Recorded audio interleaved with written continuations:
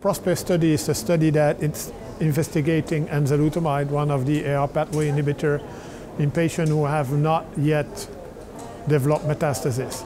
We knew already that treating early when they have metastases actually can bring some benefit, maybe not by increasing overall survival much more, but by changing the state of the disease, meaning keeping the patient in a good health status for a long period of time.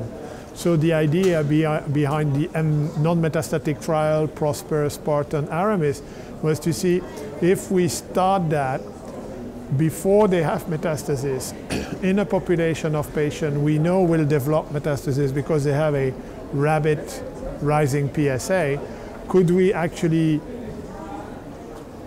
delay the metastases and make the disease so chronic that ultimately they would die from something else before they have progressed in the disease.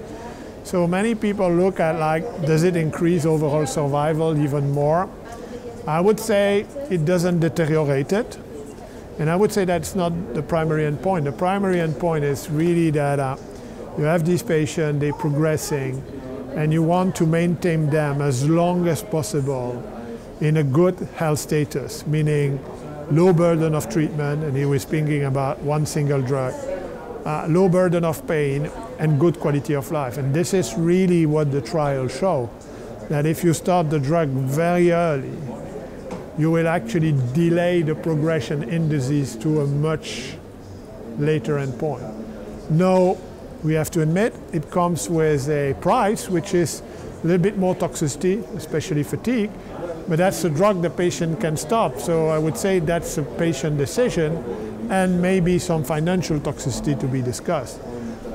But I think no, what we should say about the M0, if it gets approved and reimbursed, is discuss with the patient and say, you can either choose to start the drug now and delay chemotherapy and everything else much later, or you can wait like we did before.